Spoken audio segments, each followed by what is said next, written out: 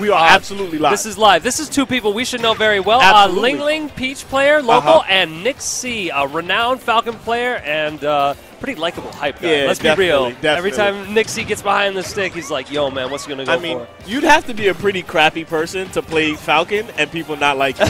Like, playing Falcon is like a 7 out of 10 automatically. Oh my God! My God! 7 out of 10? You mean like 17%? All that he's sitting on going into stock too? Yo, can we talk about the dunk to the knee? Yeah. My man, NickC is the knee specialist. Yo, look.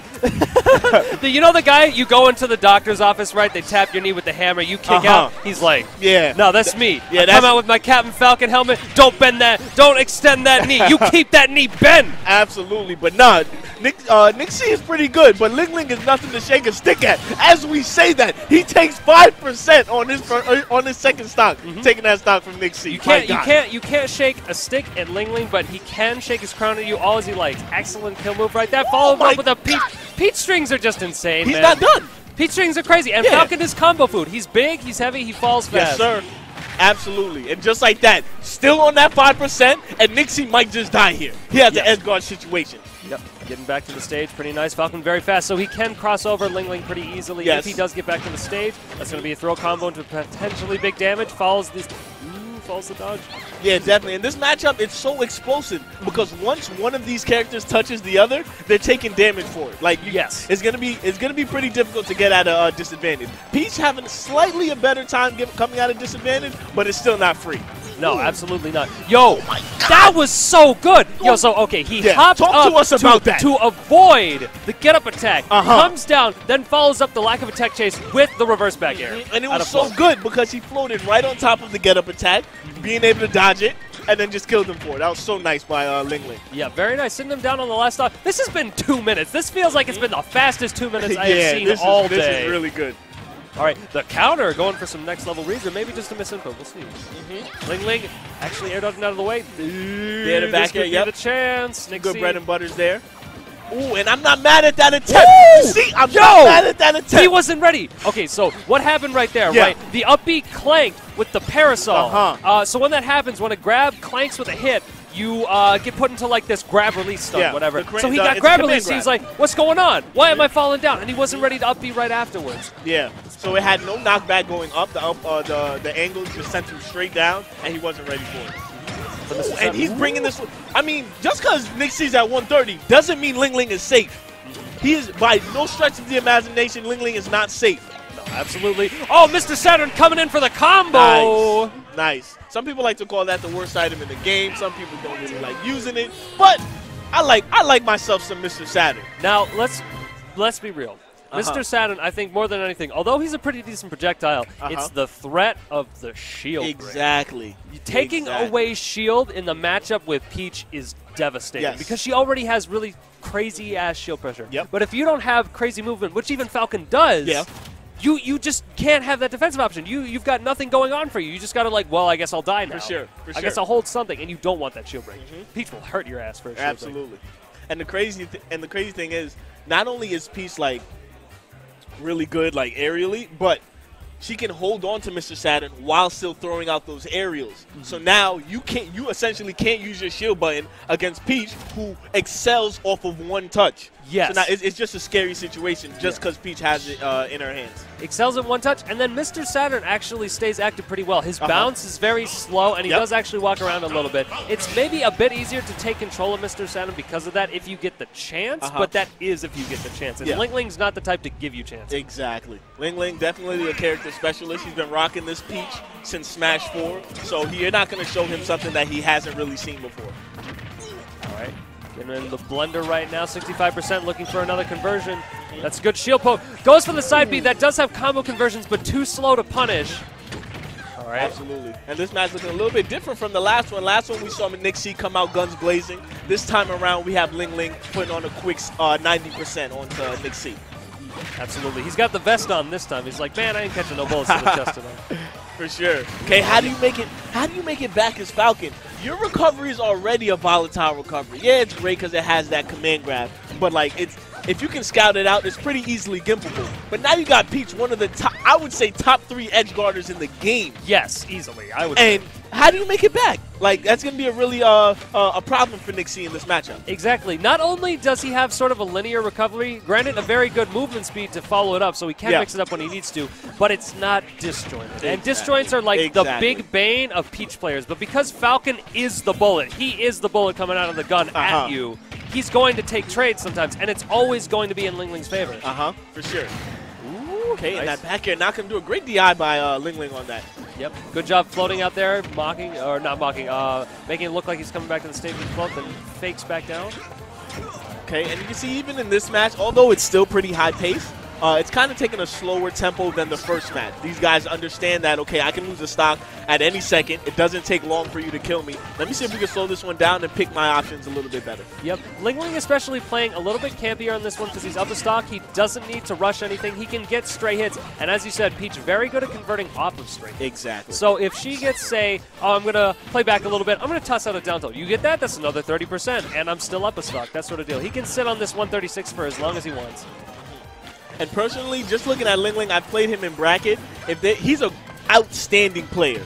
If there's one key to his game that that maybe I would say that he could improve on is the neutral aspect. Once he gets that hit, it's great. But it seems like in the neutral, it's sometimes hard for him to find that way in if you stuff him out properly. So I'd like to see if NickC can excel on that. Yes. We're seeing right now, still not managing to stuff out this stock at 173, living rather high for Peach. Recovering low gets him with the parasol for another extra % or so. Yeah.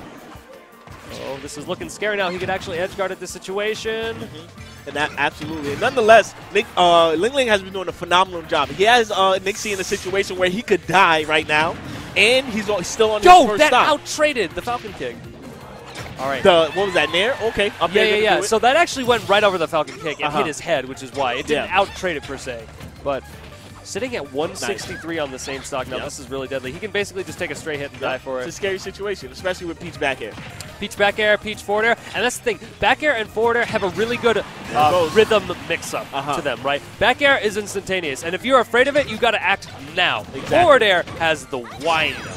So if you guess wrong, you have a split second to tell, wait, I'm dead. And then she crowns you. For sure.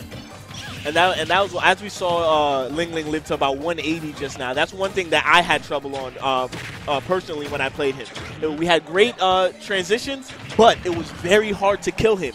And when LingLing doesn't want you to kill him, he'll keep that stock for a while. Nice. Yo, goes for the tech. Doesn't actually, I think he maybe could have gone for a punish or at least taken his turn there off of the tech, but no such luck. Yeah, he's not. Let me explain to you what just happened. LingLing threw up the turnip, and he was able to continue his edge guard. He actually went back, picked up the turnip with down tilt as opposed to plucking a new turnip on its way down, and he was able to have enough time to continue the edge guard. If we had replay, it would be great. But that was such a top-level situation. If he didn't pick up that turnip with down tilt, as opposed to plucking a new one, he wouldn't have had enough time to continue the edge guard. That was so sick.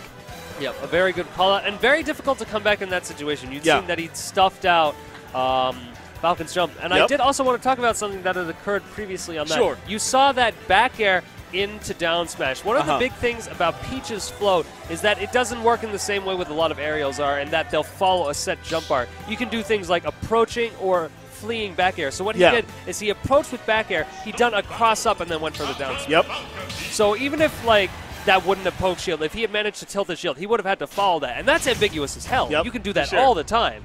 For sure. All right, coming into Game 3, going to try to bring it back to Pokemon Stadium 2. And just to add on that, the shield poke mechanic is definitely a thing with that multi-hit. Once he keeps oh my, are we looking at a Twitter combo? Yep. Are we looking at a Twitter combo? 92%, it's not even 30 seconds into the match. Slow down a little bit, LingLing. I like a chance to check my watch before the game is over. That's wild. And LingLing is one of the only Peaches. We've seen lots of Peach combos on Twitter.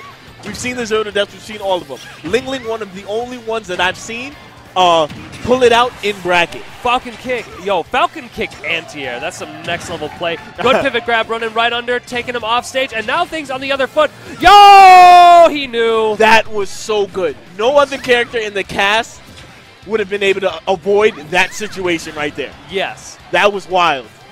That was so smart. And you knew the second that NickC got hit, both of the players knew exactly what was happening right there. And NickC went to up B towards him, but he was like, okay, I'm not making it back. He's not hitting the button. He already knows. And look at this pressure. He is pressuring him in the air, on the platform, down on the floor. Like NickC isn't safe anywhere. Yes, and if you'll notice when he's doing the hop over that get-up attack, that's still chasing if he tech rolls. It just happens that like, oh, what? I can react to you getting up in place? That's perfectly fine. Stuffs out the Falcon Punch.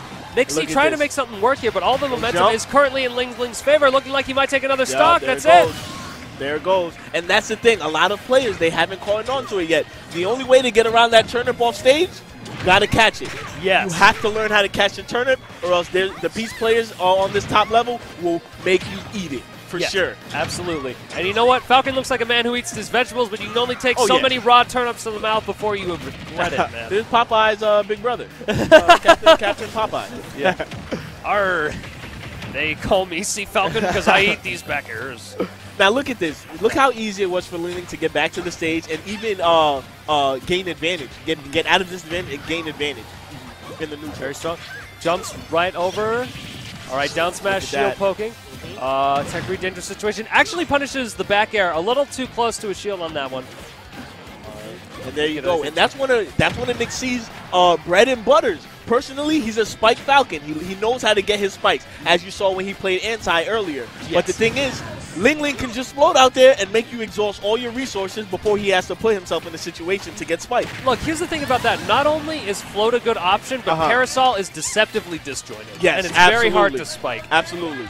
Even with Falcons down there. He can do it, but the window for him to get it is so small. It's like...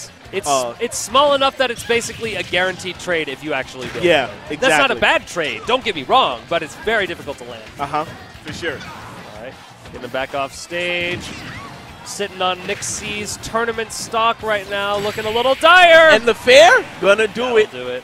That nerf ain't do it. That move ain't get nerfed that much. You will eat this crown.